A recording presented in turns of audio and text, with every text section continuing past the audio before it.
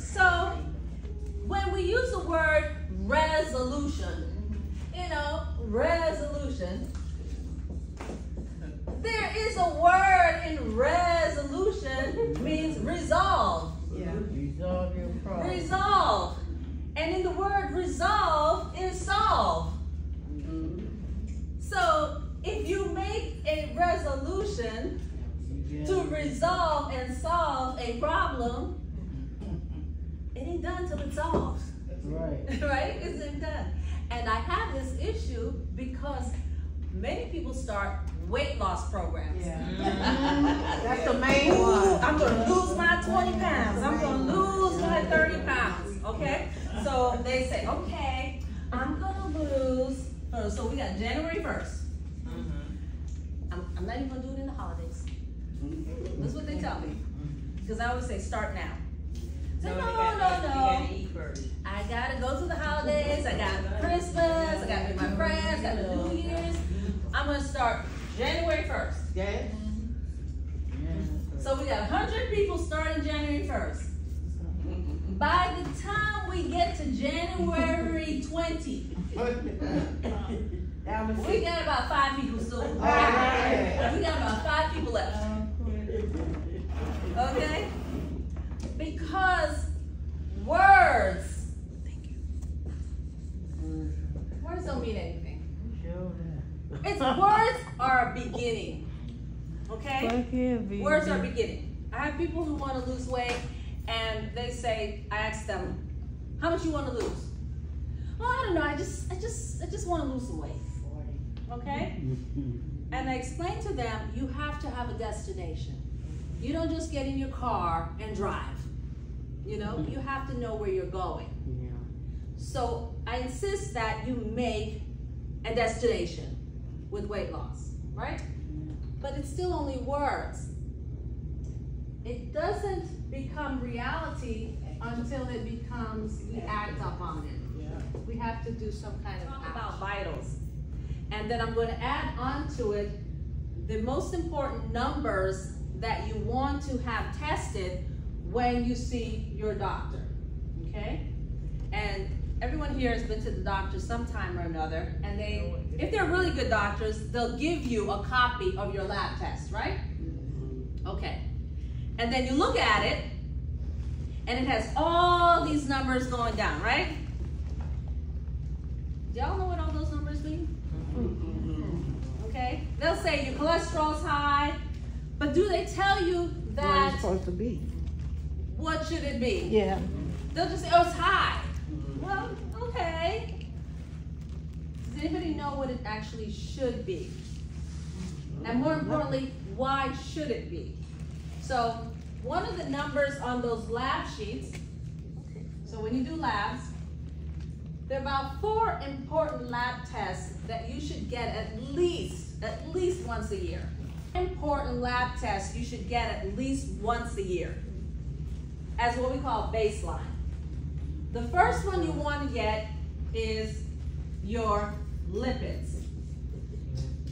Now, they like to lump cholesterol under lipids, but cholesterol is only one test in lipids. And just as it sounds, lipid, it's fat. Okay? Lipids is another word for fat. And stop giving fat a bad name. Okay? We actually need a certain amount of fat in our body to insulate our body. Okay? What I mean by insulate is keep us warm. You need a layer of fat.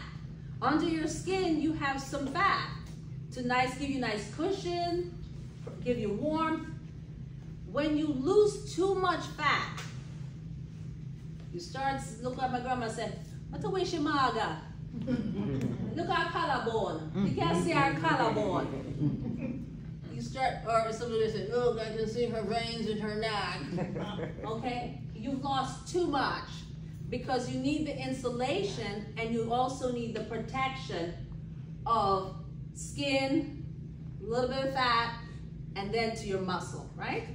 So lipids is only cholesterol is only one. So let's put cholesterol. But another one you want to know is LDL and HDL. These are the ones that are really important. Under the term lipids. Anybody know cholesterol, what the number should be? They never told you? So they're telling you to lower it. What should it be? Ideally, we want this number under 200. Okay? Under 200. Now, cholesterol, some people actually make more than other people. There's some families that make more. And if you're that type of family, your numbers may run in like 300, 400, 600. Your life should never include eating anything fatty because you already make more than everybody else. So you want to keep this number under 200. Question. How do you know if you're that type of person? Every time, the question is, how do you know if you have what we call familial hypercholesterolemia? That's where in your family, grandmother, uncle, cousin, auntie, when they get their blood drawn and you look at the blood, it looks like you just poured butter in it. It really does. It's red, and then at the top, instead of it being clear, it looks like butter.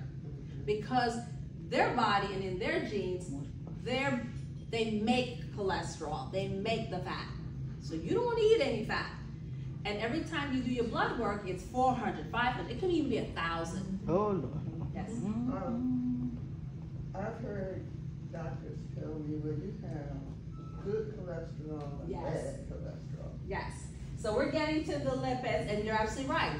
When they talk about, now the other number is the LDL. These are the two numbers you really want to get a handle on. And these numbers, the LDL, we're going to give a sad face. The H, meaning happy. This one gets a happy face. You want this number as high as possible.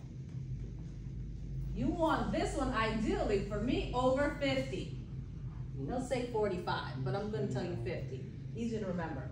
The LDL, especially if you have diabetes or heart disease, you want under 100. This is a sad character. This is the one that causes a traffic jam in your blood vessels. This is the one, this is your veins, that clogs it up, and then when you try to get the blood through it, it's sluggish and will increase your pressure, increase swellings in your legs, and cause heart attacks, especially if you have diabetes. You don't want a combination of diabetes and high cholesterol, okay? And these are the numbers you want to have. Question. What's that thing on your arm, Dr. Powell? Oh. Yeah. Oh, you know, like my new I'm just managing my muscles. It's stimulating my muscles. No, not true. Lies. That's going to take us to the next real number you should get when you go. Is called the hemoglobin A1C. Okay? And what we're talking about here is glucose. Glucose, on the lab sheet that I was telling you about, one of the words they're going to say is glucose. And then they may ask you to do a hemoglobin A1C. Glucose tells you what your blood sugar is right at that moment. So it's one moment in time. Give me one moment in time. So this is what many patients do. I'm going to the doctor tomorrow. They're going to draw my blood. I'm not having no ice cream, no cake, no rice, no potato. So that when I go, my sugar's going to be good. This is another word for sugar. Right? How sweet is your system? The problem with sugar and glucose that I have on here is called a continuous glucose monitor. Meaning it's registering what my blood sugar is doing all day long. It's an excellent device if you have diabetes and your blood sugar is up, down, up, down, up, down, and you feel lightheaded, you feel dizzy. Should I take my insulin? I don't know. Can I eat this? It's excellent because if you're about to have a meal, you can take your phone, put it on the device, and it will tell you immediately what your blood sugar is in that moment. So you don't have to poke yourself? No sticking your finger. What's the name? They have a number of them. One is called Dexcom. This one is called Freestyle. And the numbers go directly to your telephone. I like it because I don't know about you, and I hear my patients, my fingers are numb from all the sticking that I have to do. I asked for one. I can't feel my fingers anymore. Or they get so hard because you've stuck them so much throughout the years. And I hate to say it, and I'm putting a word out to all the insurance company. You need to give this away. They need to give it away to all the diabetic patients. Because, raise your hand, if you had to stick yourself versus just using your phone and doing this, which would you prefer? Your phone. And imagine you're about to eat, right? Get a nice big plate of food. You got rice, you got your meat, you got your vegetables, and you say, you know what, let me check my sugar. Oops, it's 250. We're not having no rice today. No. We're not having no iced tea. But what if it's 70? Yes. If it's 70, You can. now you can have your rice. We're not talking to you, Siri. I need you to stop. You can choose better. You can make better decisions. You're freed. You also don't have to go to your closet or your bag and find the machine, stick the needle in, poke yourself, drop, oh man, I messed up. Poke yourself again. Continuous. Try and get it if you're diabetic. It'll make your life so much easier. Yes. Why don't the insurance give it out? How can someone get one? Okay. And do you give them out at your office? Look, we've had this conversation. The good stuff, man.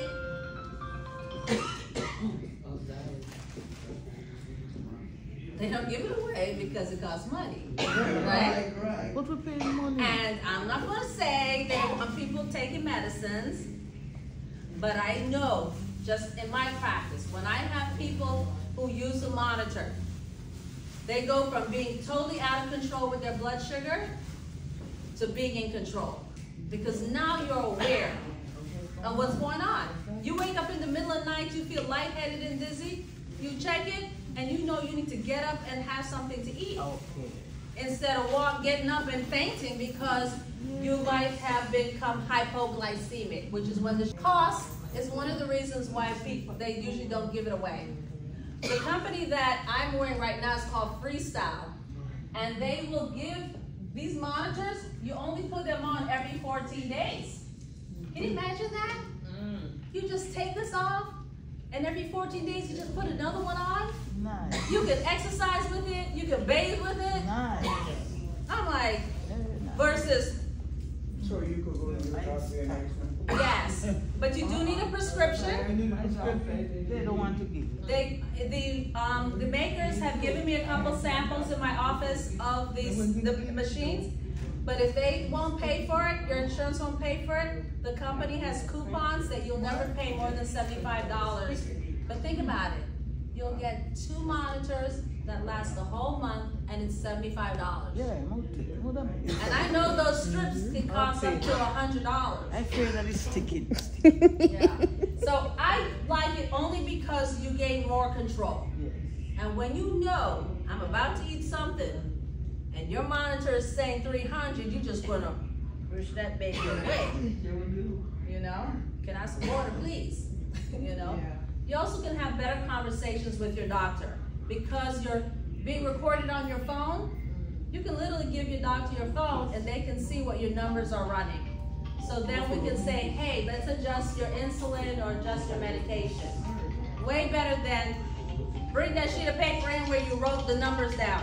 Inside of the skin, is it? It's in my, yeah, it's in my skin. See, it's not moving. Okay. She mean, is it like a sticker or is it poked into your skin?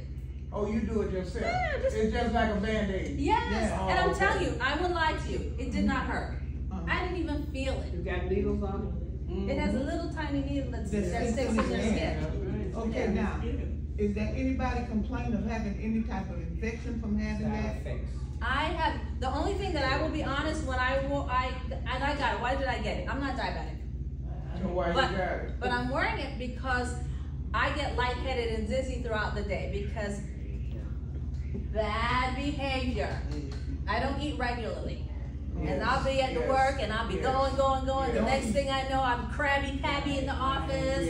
And then I feel lightheaded and dizzy. So when they came, they said it's not only used for people who are diabetic, but people who suffer from lightheaded and dizziness, or what I have is hypoglycemia, where my sugar drops to like 57 and 60. You know, so it helps me monitor when I really need to stop and eat something. Yeah. I'm working on the behavior. Yes. So I can eat more regular. I don't eat 3 meals. I don't know. I just eat when I want something to eat. And you don't have to eat 3 meals, but you do have to listen to your body because your body will tell you. Yes. I had the bad behavior of waiting till it kicks me before I listen. You know, so I'm working on that.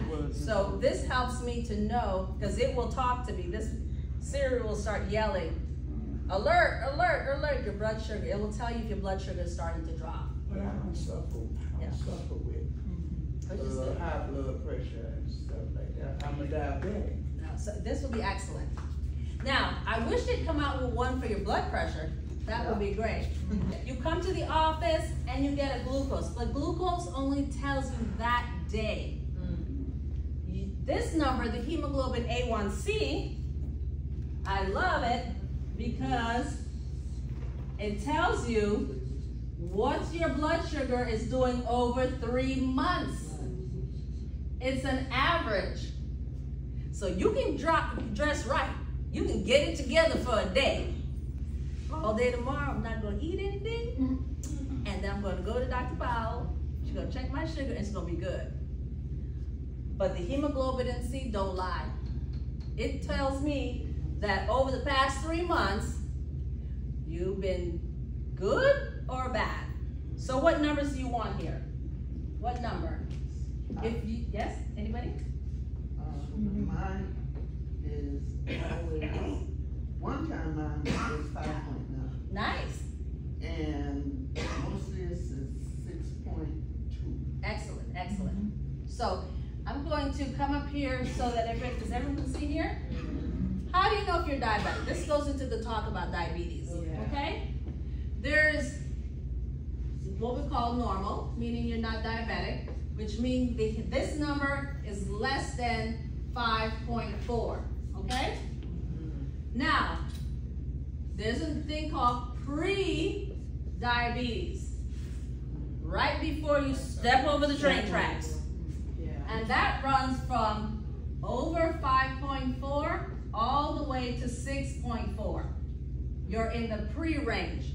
That's warning. That's the train coming down the track, and it's telling you get it together because you're going to become diabetic.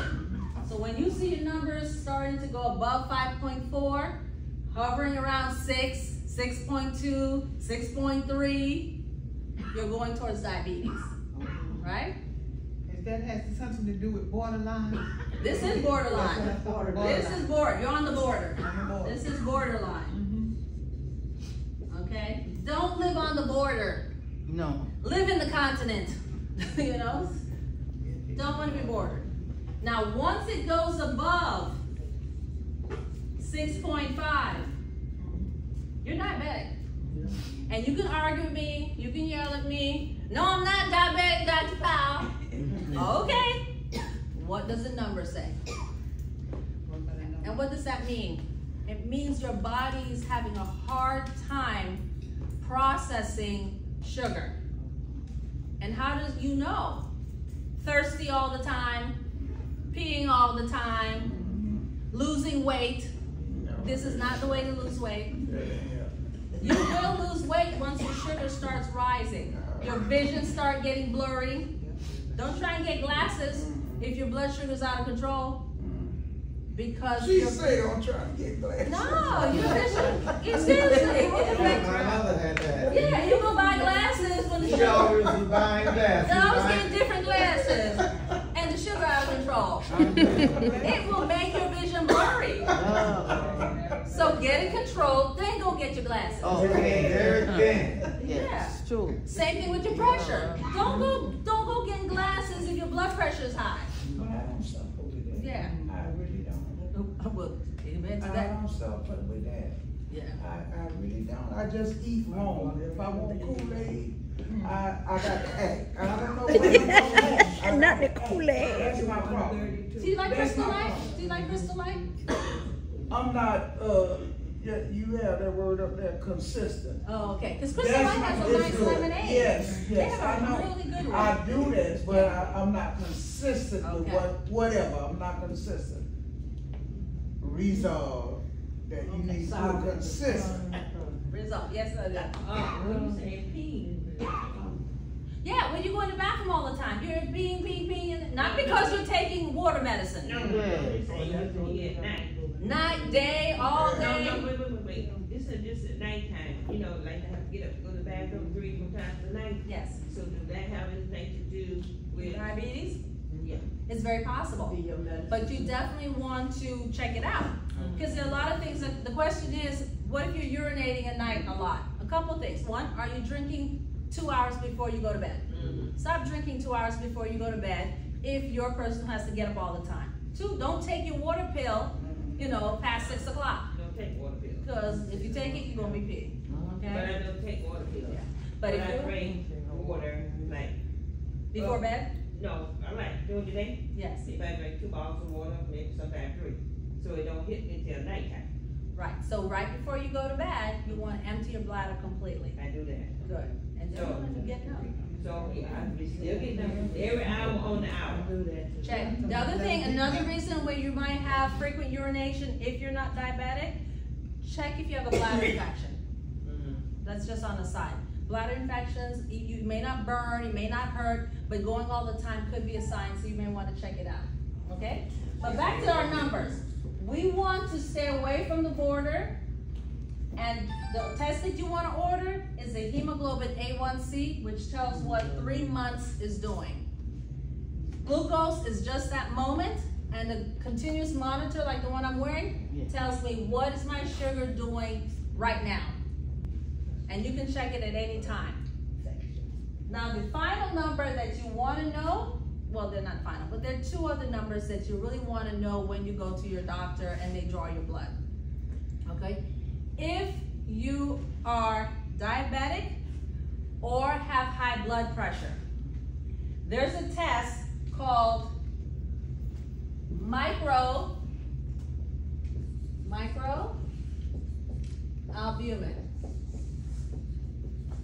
Okay, and this is in your urine. Okay, so urine test. Basically what they'll do, you'll go pee in a cup like you always do, and they send it to the lab, and what they're looking is, are you spilling protein? Protein in your urine, right? Not bacteria. Bacteria is for infection. But are you getting protein? When you start getting protein, lots of it in your urine, your kidneys are being damaged. And so high blood pressure and diabetes can affect your kidneys. And that's an early sign. By checking the microalbumin, we can start taking steps to help the kidneys so they don't fail and you don't end up on dialysis. A lot of people think only diabetes ends up on dialysis. Hypertension, not controlled for a long time, can lead to to dialysis also. Okay? So we've got lipids you want to check, hemoglobin A1C, microalbumin, and then the other one that we want to check is a thing called, and I'm going to erase this so that we can, ice crushing, cold all the time, tired, wake up, tired, sleep 10 hours, still tired. That's me. Weak all the time, dizzy, tired, eating ice, always cold. You may want to consider, am I anemic?